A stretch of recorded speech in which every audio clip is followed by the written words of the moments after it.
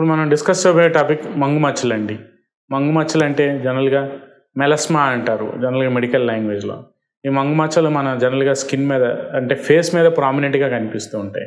ఎవరికి ఎక్కువ కనిపిస్తూ ఉంటాయి? ఆడవారిలో కానీ మగవారిలో కానీ, లేదంటే మనకి ఫిమేల్స్లో ఎక్కువ ప్రామినెంట్గా మనకి కనిపిస్తూ ఉంటుంది. ఏ ఏజ్ గ్రూప్లో అంటే అబోవ్ 30 years లేదంటే అబోవ్ 40 years ఏజ్ గ్రూప్ వాళ్ళలో ఈ మంగు మచ్చలు అనేవి ఎక్కువ కనిపిస్తూ ఉంటాయి. జనరల్గా ఈ మంగు మచ్చలు ఏమంటే ఏమిటి? ఈ స్కిన్ మీద మనకి ఈ ఫేస్ యొక్క స్కిన్ మీద జనరల్గా అది మన స్కిన్ అనేది సన్లైట్కి ఎక్కువ ఎక్స్పోజ్ అవ్వటం వల్ల అల్ట్రావైలెట్ రేస్ సన్లైట్లో ఉండే అల్ట్రావైలెట్ రేస్ స్కిన్ మీద పడటం వల్ల ఆ ఫోటో సెన్సిటివిటీ అనేది మనకి స్కిన్ మీద రిఫ్లెక్ట్ అవ్వటం వల్ల ఈ మంగు మచ్చలు అనేవి ఏర్పడుతూ ఉంటాయి. జనరల్గా ఈ మంగు మచ్చలు ఈ మన మెలనిన్ అనే యొక్క పిగ్మెంట్ అది ఎక్కువ రిలీజ్ అవ్వటం వల్ల జనరల్గా ఆ స్కిన్ ఆ మెలనోసైట్ యొక్క సెల్స్ అంటే మెలనోసైట్స్ ఎక్కువ ట్రిగర్ అయ్యి మెలనిన్ పిగ్మెంట్ అనేది ఎక్కువ రిలీజ్ అవ్వటం వల్ల ఈ బ్రౌనిష్ పిగ్మెంటేషన్ అనేది ఫేస్ యొక్క చీక్స్ మీద ఎక్కువ ప్రామినెంట్గా కనిపిస్తూ ఉంటాయి. వాటి షేప్ కూడా మన ఈ బటర్ఫ్లై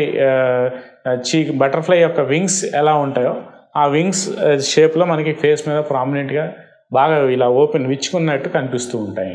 జనరల్గా దీంట్లో మనకి ఈ మన ఎక్కువ ఈ ఏజ్ గ్రూప్లో అంటే 30-40 years ఏజ్ గ్రూప్ వాళ్ళు ఎక్కువ ఫేస్ మీద ఉండే లోషన్స్ కానీ, లేదంటే సన్ స్క్రీన్ లోషన్స్ కానీ, లేదంటే ఎక్స్టర్నల్ అప్లికేషన్స్ కానీ, లేదంటే మనం ఇంకా ఈ ఓరల్ కాంట్రాసెప్టివ్ పిల్స్ అంటే ఓసీపీస్ ఎక్కువ వాడుతున్న వాళ్ళు కానీ, లేదంటే ఇంక వేరే థయాజిడ్స్ అనే ట్రీట్మెంట్ అన్న టాబ్లెట్స్ అలాంటి ట్రీట్మెంట్స్ అన్న తీసుకుంటున్న వాళ్ళలో ఈ మంగు మచ్చలు అనేవి ఈ మెలస్మా అనేది ఎక్కువ కనిపిస్తూ ఉంటుంది.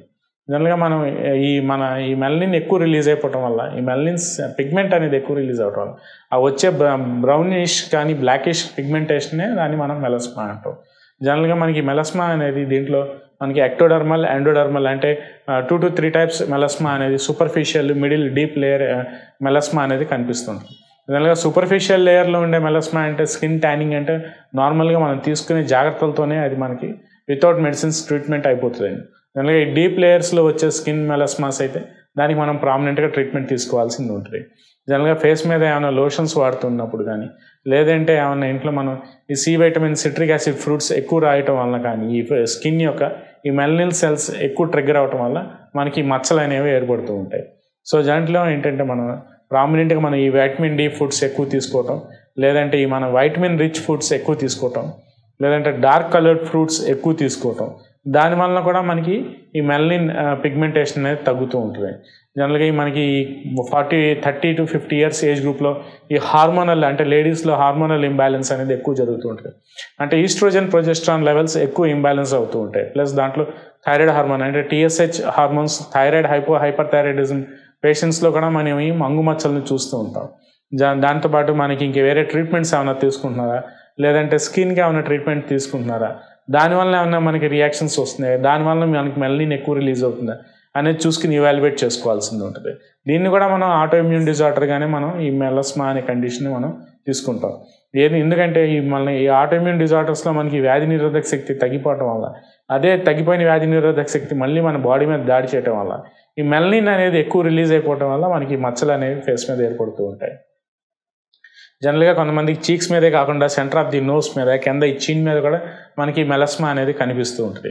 సో దీన్ని మనం హోమియోపతిలో మన కాన్స్టిట్యూషనల్ రెమెడీ ద్వారా, మన GCS థెరపీ ద్వారా ఆ ఇమ్యూనిటీ లెవెల్స్ని బూస్టప్ చేసి ఆ ఆటో ఇమ్యూన్ డిజార్డర్ని మళ్ళీ మనం రివర్ట్ బ్యాక్ చేసి నార్మల్ చేయగలిగితే డెఫినెట్గా ఈ మెలస్మా అనే కండిషన్ మనం తగ్గించుకోవడానికి ఛాన్స్ ఉందండి. జనరల్గా పేషెంట్స్ ఏదైనా స్కిన్ డిజార్డర్స్ని మనం అడుగుతూ ఉంటారు, అంటే ట్రీట్మెంట్ స్పాన్ ఎంత, మనం ఎంతకాలం వాడాలి ఏంటి అనేది.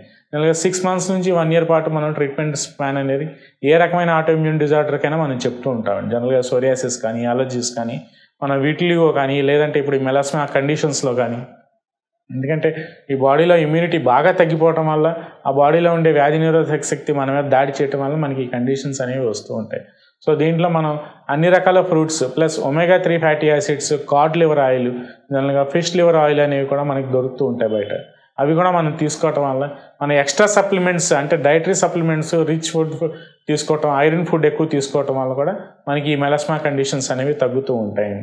జనరల్గా దీని మీద మనకి దురద, ఇచ్చింగ్ సెన్సేషన్, లేదంటే ఇరిటేషన్ కానీ అట్లాంటివి ఏమీ కనిపించవు ఇక్కడ మనకి ఫేస్ మీద. జస్ట్ ఓన్లీ ఒక స్పాట్ లాగా మచ్చలాగా వస్తూ ఉంటుంది.